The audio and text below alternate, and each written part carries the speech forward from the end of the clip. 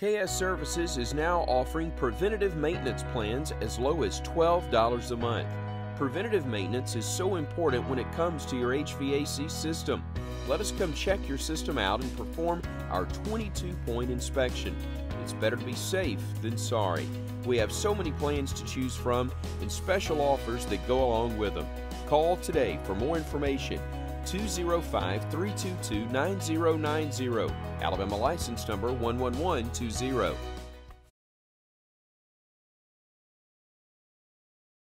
Here's your weather video for this Sunday morning, December 23rd. I'm meteorologist Bill Murray, and here's your weekly dose of spilled paint. We'll look at patterns first. We're going to go to the 300 millibar level of the GFS. That's up about 35,000 feet where the big jets fly, showing a shortwave trough this morning moving out of the plains into the Midwest.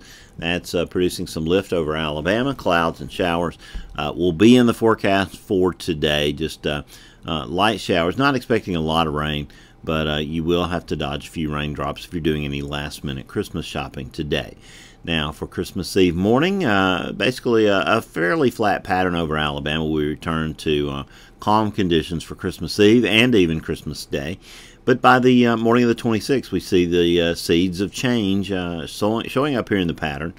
Over the southwest, we see a deep trough, and we know what deep troughs mean. Eventually, that means negative weather for Alabama. Now, broad southwesterly flow established by Saturday morning of next week.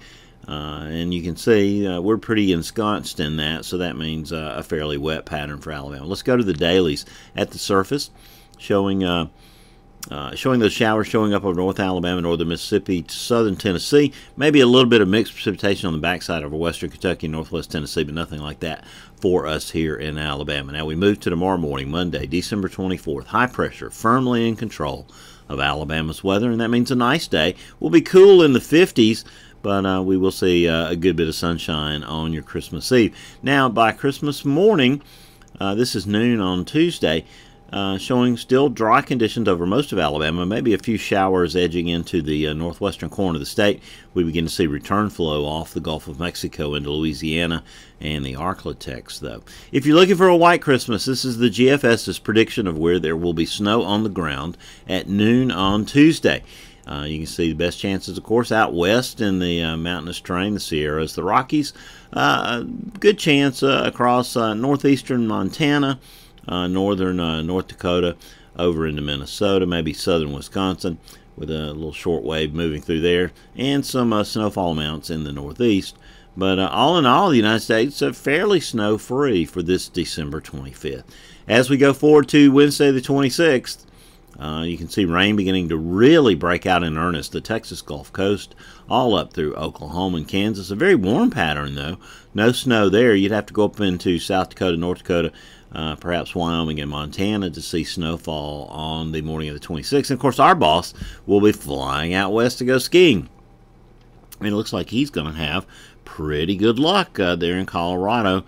As moisture moves into that area. But now, low pressure over southeastern Oklahoma by Thursday morning, really beginning to ramp up the rain chances with the aid of that high pressure off the east coast, showing good chances of rain in Alabama.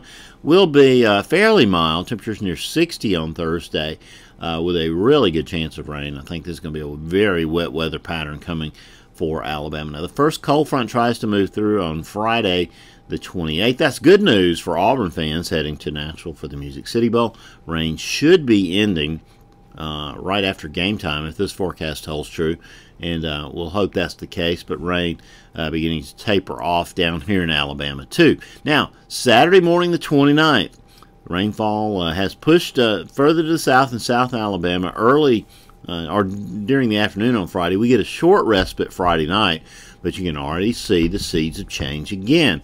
That precipitation along the Gulf Coast beginning to come back to the north.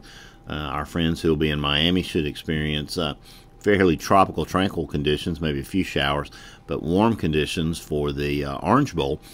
And, as we move forward through time, we, stay, we get back into the rain pattern Saturday night, Sunday morning, and stay pretty wet during that time. But this is a whole nother system out at 216 hours, Tuesday, January 1st. Early morning hours, we see low pressure there along the Red River, and more rain for Alabama. Now this scenario right here, this pattern looks a little bit stormy for Alabama.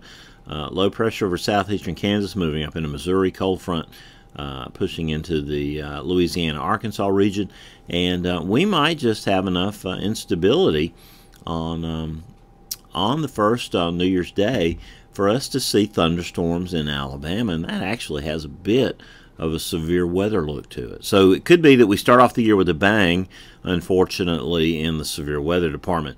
Now, snow fans, if you're worried about going back to school or work on the 3rd, the GFS hints that we might have a little wintry mischief way out in voodoo territory. Too early to talk about, but at least it gives us something to look at over the next couple of weeks. And remember, the GFS was really accurate with this stormy pattern that we're going to be going into this week. And full out voodoo, how about Sunday the 6th at noon? High pressure over Alabama. Matter of fact, the whole rest of that first week of January looks pretty nice. But it's going to be a wet, stormy week across Alabama. Lots to talk about as we go through time. And as I always say, until the next time I get together with you, keep an eye to the sky, because you'll always have something fun to look at.